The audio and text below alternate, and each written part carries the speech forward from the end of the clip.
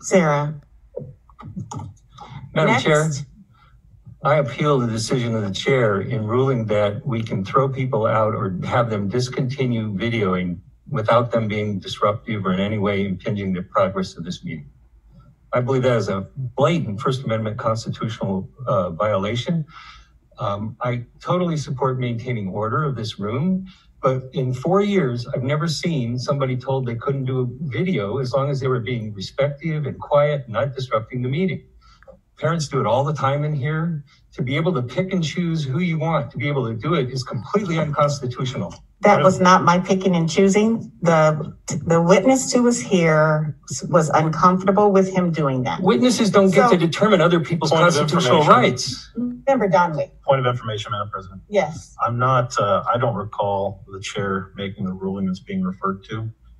I did not make that ruling. Okay, so I would ask that we return to orders of the day, please. So did you or did you not Member instruct the Donley, security? Did you or did you not No, instruct I the did security not. to tell the individual to discontinue videotaping?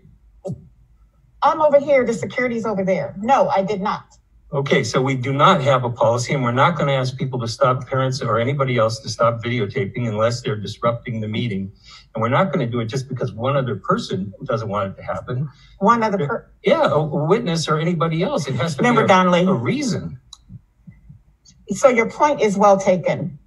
We are going to continue this meeting. And if you have other issues with what just happened, we can talk about it at another time, Mr. Donley. I'd like to know how we're going to proceed, because We are if going the to chair is just going to proceed tell as anybody usual. anytime that somebody feels uncomfortable, you're not going to be able to videotape.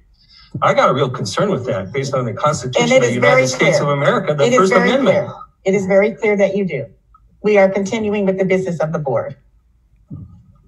I appealed the decision of the chair and I maintain my appeal.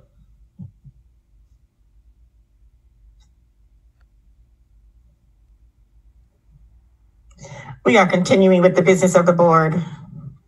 Point of order, Madam Chair. When there's appeal, a decision of the chair, you need to vote on it. Madam Chair, point of order. Point of order. What is your point? I maintain that I did not hear the chair make the ruling in question, so I'm not sure how I can vote on the appeal of the chair. Thank you. Is there anybody else that wants to have a conversation in this? I did not ask anybody to leave. I was responding to the citizen who was uncomfortable. She talked to him. I never spoke to the security person.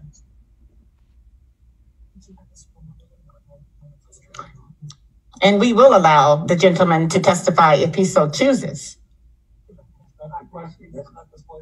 That is the point of order. Is there? The point of order was the chair instructing security to have somebody discontinue videoing. And they were doing so in a non-disruptive manner.